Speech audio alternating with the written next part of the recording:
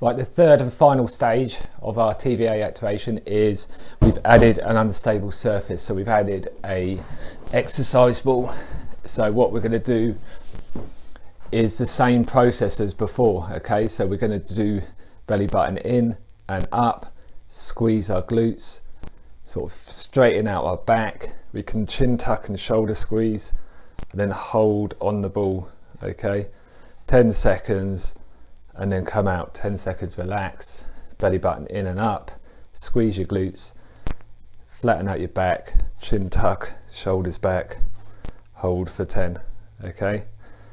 10 seconds in and then 10 seconds down.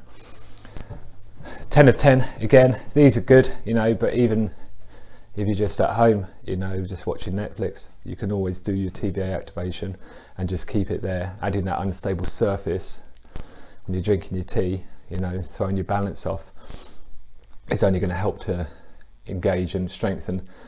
Once you could do 10 to 10 of them for a week and you're feeling like good, then you can start progressing. I would suggest onto planking, and it's a whole series of planks and gym ball exercises and all kinds of other stuff. But once you've gone through this, then you should be happy that you've got your core engaged, ready for more complex exercise.